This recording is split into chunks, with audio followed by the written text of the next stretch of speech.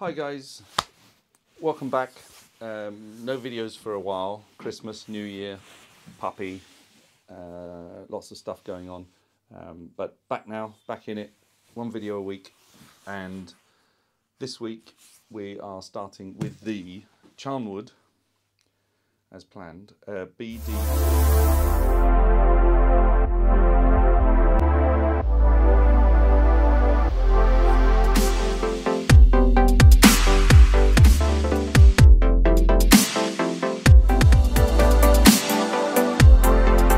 Charnwood BD48. It's the bench sander, disc and belt sander. That will be one of the two items on the flip top workbench. So I'm making two flip top workbenches that will sit in a corner and be dragged out. One will have the bench sander and the planer thicknesser, the zipper. There's a video on that. If you want to see the review of the zipper planer thicknesser. The bench sander, I'll do a review obviously once I've opened it and set it up, and the bandsaw and the drill press will be on another flip top workbench. And these, I forgot to mention at the time, but Paul from fulll Woodworking in Devon very nicely made this during the non-lockdown. I went and picked them up while he was in Cornwall. Very kindly cut these for me, so I've got the rods to make the two flip top workbenches. I'll put a link to his channel below. So to do that, obviously we need to get everything ready. So the planer thickness is working, the drill press is working, and the bandsaw is the Schepach bandsaw I'm still having problems with, but it is sort of working. I need to put a new blade on it, see if that makes it any better. But for now, we're looking at the Charnwood DB48, and I have actually opened the box because there was another item in there, which was this new respirator I bought. I had one, where is it now? Here. Which is okay, but what I noticed is quite often I want a respirator, but I'd want to be able to see as well. And these goggles that come with this one are not particularly fantastic, so I prefer to use my eye protection with this when I need eye protection, and if I'm sanding I can just wear this and actually be able to see with no eye protection when it's not needed. So this was in the box, so I took that out, also from Yandles, just like the planer thicknesser, the zipper HB204 that I did the review on, straight from Yandles in Somerset, no issues. I've never been there, but apparently a great place to visit. Lots of wood stock, or stock of wood. But for having these things delivered relatively locally, it's a pretty good company to deal with. So, opening the box, this is what you find. Not that. Mitre gauge. We have a table for the mitre gauge. I don't know if there's one on. Yeah, you can see there what the final product looks like. This actually looks like it's in one large lump, which is a good thing as far as setting up is concerned. Another part of the table, but not so good if you're an idiot and you put the box on the workbench and now you need to take it out of the box. We will manage. It is a bit larger than I thought, but luckily the flip top workbench is I think 600mm wide, so no problem for this, luckily. So wish me luck. Okay, that's really heavy, it's going on the floor. Sorry, you can't see that.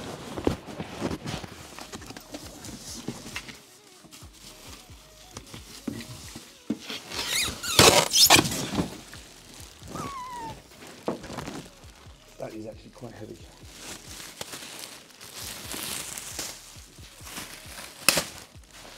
This is much bigger than I thought. But great, there's no problem with that because the footprint in this room, and this room is, I think, 12 by 14 feet. So 4 by 4.5 meters square. The footprint of the flip top workbench is going to be 70 by 70. I think it's 70 by 70. So let's just check that.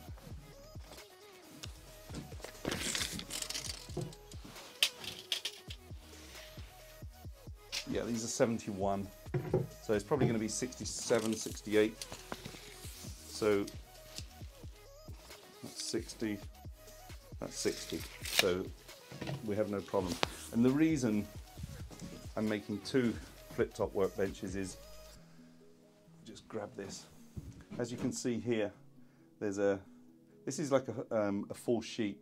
So 2440 by 1220 millimeters, or what would that be, 8 foot by 4 feet workbench.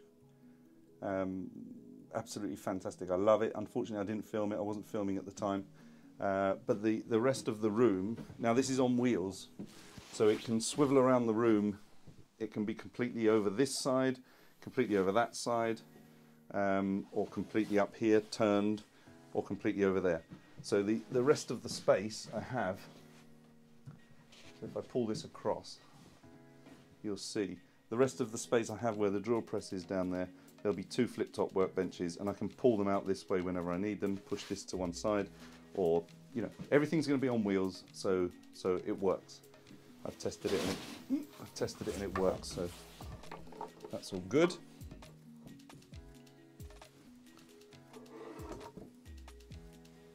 There we go. Hopefully you can see. So here you have it. Fortunately, this does have 4 good bolt holes to bolt it down to the flip top workbench, which is going to be great. You have the disc sander here, so clearly I would have thought this will be fixed on here. And the mitre slot obviously is on both tables, so this can be moved. Not too sure how useful the mitre slot will actually be, but and then we have this, which I presume moves with this handle. No, that's not it. Anyway, this is an unboxing, not a putting together and fixing. So that's what you get. The table for the disc part. This other table. This other table, which would be, I would have thought, fixed in there. Yeah, it is fixed in there. So I guess like this, maybe. I think that's right. It looks like it's right. But when we do the assembly and first test video, then obviously I'll put all that together. It does not come with, let me just check.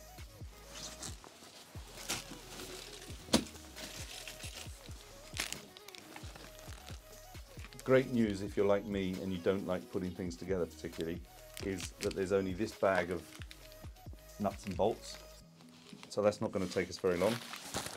There's a dust collection and dust collection bag in here, and that's it. What I was going to say, it does not come with extra discs, sanding discs, so, or belts. So I know my hand belt sander is a different size to this, so I will need to get some belts. But that's the good thing about buying from someone like Yandles or anywhere else that's got some stock, is that you can just check what discs you need for what machine and buy a pack of both discs and belt to have some stock. So this is good. There's a few small things I've made recently. One for a friend who wanted 3 blocks and a small cylinder to use in a form. It was really difficult because I didn't have a table that I could maneuver a piece around and sand down to a line. I am already noticing, however, that the disc, so this disc, you might even be able to notice it on there, is not flush to the tool, so it might not be on perfectly. Might have to take this front part out and re-screw it on, because that would not sand evenly. Here you can see there's some, you may not be able to see, but here the actual sanding paper is slightly inside, and here it's quarter of an inch or several millimeters outside of the tool. So obviously once that's spinning with the table in front of it, it's going to be at an angle. So that's already something that I need to sort out. This looks fine.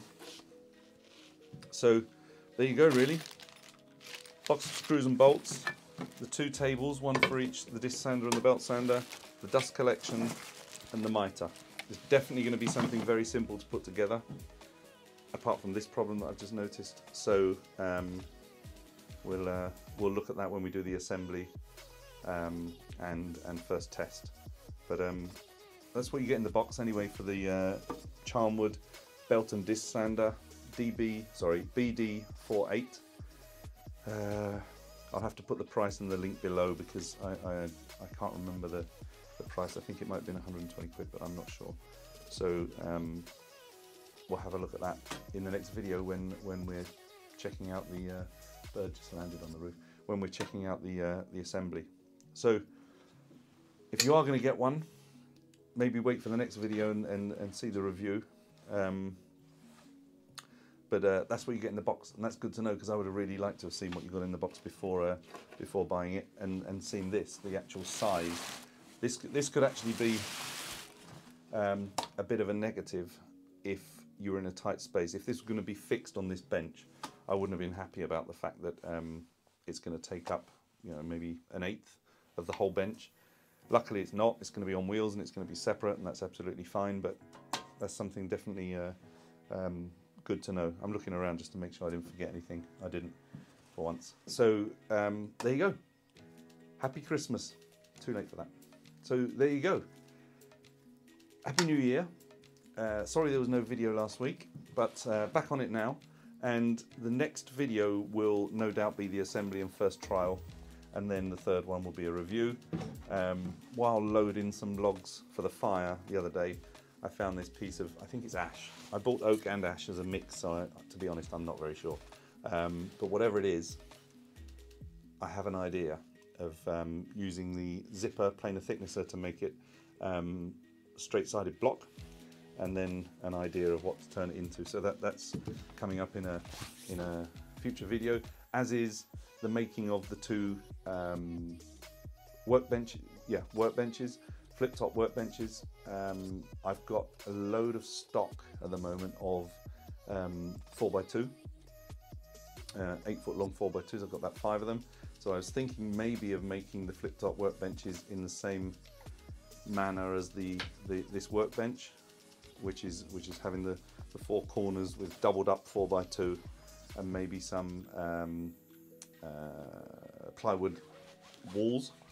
Or doing it like I've seen on lots of YouTube videos, including Paul's woodworking, where he's just made it with plywood and without the structure of 4x2s. He says it holds brilliantly and is solid as a rock. So yes, it just depends on personal preference. I might do one of each, so it makes a bit more of an interesting video. That's coming up. What else is coming up? Nothing off the top of my head. There's a few projects for the house. As I say, the puppy is now 15 weeks old, so he already needs raised bowls to eat and drink from. So I'm going to make something out of wood so that the bowls are raised from the floor. And then there's 2 lots of different shelves that need to go in the gym. My wife's a personal trainer, as I may have said before, and there is a video on the gym rack I made for her. And there's a couple of shelves to go in that gym that need doing, so that's all coming up. So have a fantastic January. Condolences to anyone doing dry January, and we will meet again on the next video. Must work out how this works. not break it. Thanks guys, see you soon. Please subscribe if you haven't already. Hit the notification bell so you know when new videos are coming out, and that all helps the channel to keep up some momentum despite me disappearing for a few weeks. And yeah, we'll see you on the next one. Cheers guys.